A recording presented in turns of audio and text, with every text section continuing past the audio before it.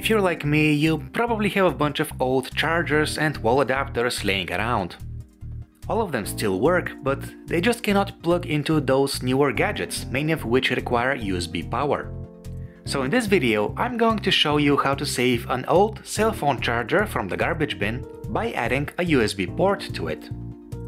Here's what you'll need for this project: a soldering iron, a USB port, something to cut cables with, and of course an old cell phone power adapter. I am also going to use Sugru for this project, though this one is optional. Keep in mind that you cannot just use any wall adapter. Make sure that yours has an output of 5 volts DC. The one that I'll be using came from an old cell phone, and even though it is 10 years old, it will still work perfectly fine. This is called a USB Type A female breakout board, which basically means that the USB port is soldered onto a small circuit board. This saves us a lot of trouble by making it much easier to do all the wiring.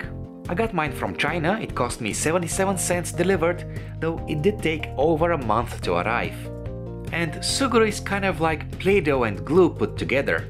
You can mold it into shape and stick things to it. I got this 8-pack on sale for about $17. Really cool stuff. Okay, now let's get hacking. I first cut the original connector at the end of the charger. This exposed 2 wires, one carries 5 volts and the other is ground. Do not worry too much if the wires inside your cable are of different colors. As long as you have about 5 volts across them, you'll be perfectly fine. Then I trimmed the sides of the USB board to make it smaller. This step is optional but recommended. Just be careful not to cut any of the important connections on the board. Now it is time to solder the wires to the USB board. The 5-volt wire goes to VCC and the other goes to ground. You do not need to connect the 2 data connections in the middle. Make sure they do not touch any other electrical connection. I am now going to wrap the USB port in Sugru. Again, you do not need to do this, but adding some kind of protection will ensure that your USB charger lasts longer and works more reliably. Having these connections exposed really isn't a good idea.